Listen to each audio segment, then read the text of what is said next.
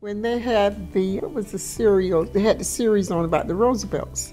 So I purposely bought the book because I wanted to read along with it was on TV. So when doing the ending of one of the shows, he said, Mrs. Roosevelt, I used to deliver her dresses. Because apparently he worked as a youth, had a little part-time job at the dry cleaners. And he said that her gowns were so frilly in details or whatever. And apparently, as the story goes, the doorman would let him come up to take her dresses. And I say, wow, that is such nice history, that place, because he knew the place where she lived in the village. Yeah. And he had a house there, the house. So did you get to meet her personally? Yeah, I used to see her, yeah.